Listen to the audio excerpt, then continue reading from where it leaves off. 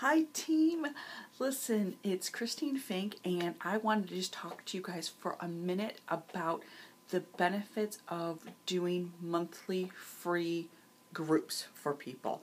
I'm talking 3, 5, 7-day max groups, but what I find is if I'm not hosting those things, I'm lacking in something next to invite people to.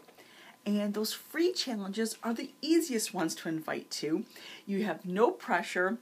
It's easy to reach out to those people that maybe you haven't spoken to in a while, or maybe somebody newer that you're developing a relationship with that you've started talking to, and it's not quite at that point where they've expressed any interest about getting healthy or fit, or they need help with their nutrition. So you're not really at the point where you would maybe invite them about if they've considered coaching, or if invite them to your next challenge group, for a 30-day challenge group kind of thing. So what I find is I keep my list of who I've added to my network, and I'll go back through, or I'll go back to my list of 100, maybe my Facebook friends, things like that. It's just such an easy way to say, hey, listen, I'm prepping for a free healthy menu group coming up. Would love to invite you to it. Is that something you might be interested in? Boom, done.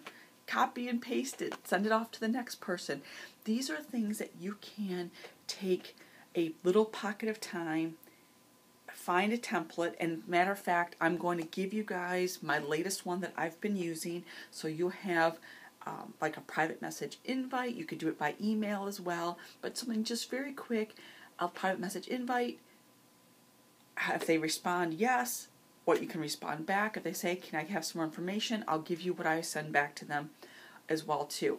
And one of my biggest tricks and tips is set up your invite. Like I said, a couple of sentences. Hey, I'm just getting ready for my next healthy menu group. Would love to have you join us. Is that something you might be interested in?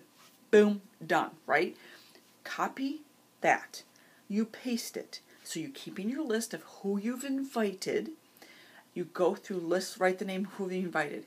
You copy that and paste it in a private message, text, email, to as many people as you can in a 15-minute pocket of time, let's say. Part of your power hour that day. 15-minute pocket of time, and you're going to do this about a week and a half to maybe even 2 weeks in advance of when your scheduled start date is. 15 minutes, boom, boom, boom, boom, boom, paste.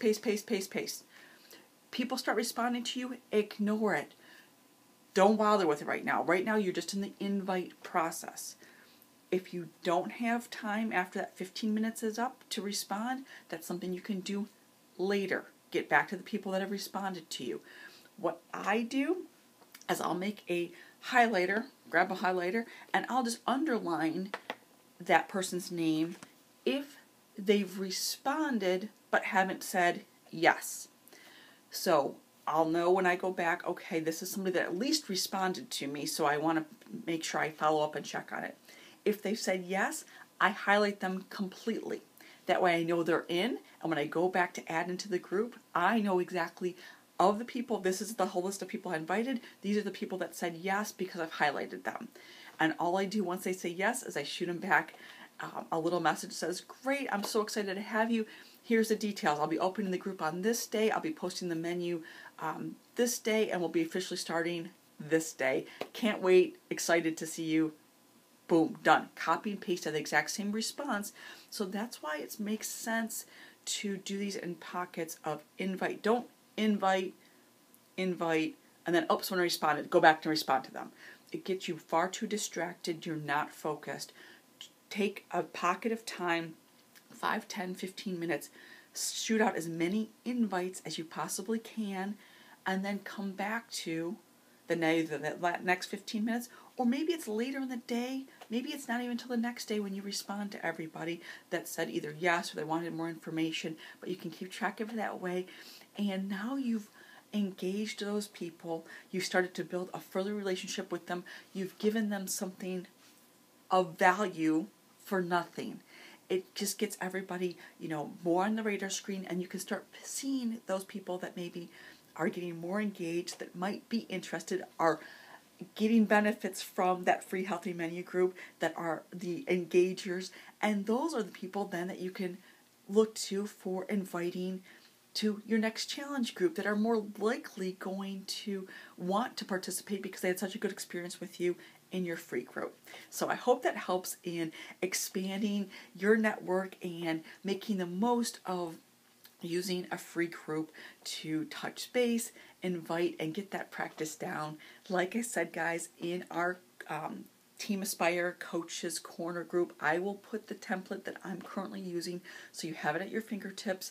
As always, with everything I do, you guys are free to duplicate that, tweak it to your own, but use that as a template for you. Absolutely. I'm here to help, so if you have any questions, let me know. Have a great day, guys.